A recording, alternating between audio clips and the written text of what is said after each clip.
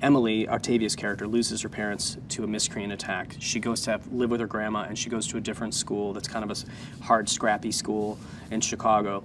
And she meets Lydia there, who's kind of a loner, and Lydia starts sticking up for her and basically beating the crap out of people who mess with her. And this sort of unlikely friendship is born through their childhood, though Emily is dead set on trying to figure out how to fight miscreants and how to do something better because, you know, she's tired of, she doesn't want other people to lose their parents or their loved ones.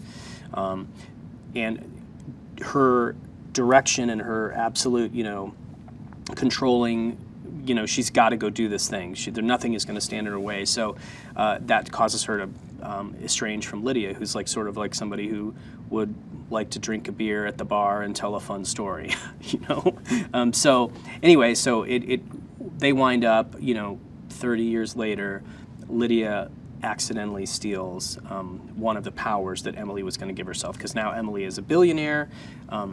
And she's learned how to give herself or others superpowers. So Lydia accidentally stumbles into one of the superpowers, and so an unlikely superhero duo is born.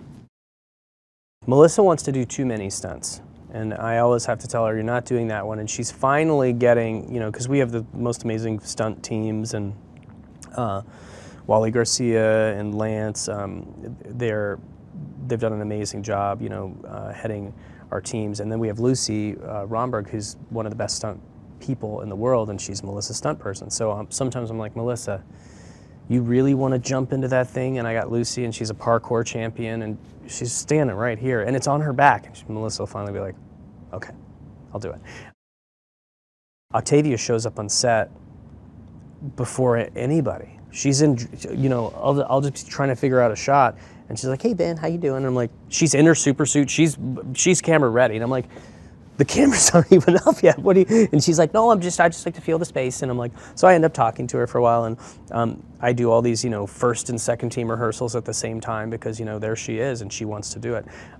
But it carries through in all of her work and all of Melissa's work that they're just both so prepared that of course they want to do their stunts, or at least understand completely how the stunt works, so they can, you know, fill out their side of it and make it work nicely. So it's been, I think this is definitely the most stunts Octavia's ever done, so I think she's had a ball doing it so far.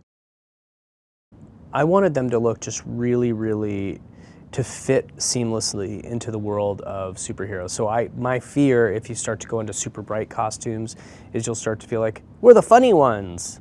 You know, like, look, my suit's the color of a tomato. I'm the tomato. Which, by the way, Thunder Force 2, the tomato. But we wanted it to just feel really, really real. So, you know, that starts to get into the grays and the blues and the darker hues.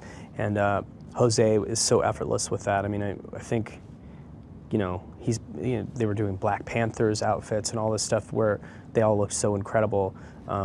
So we sort of told him, Melissa and I were sort of talking to him about, we just want it to look really, really real. We want him to look really fierce, but also like a billionaire was able to create these suits with the help of these geniuses, and he caught on pretty easily. He's really good at it.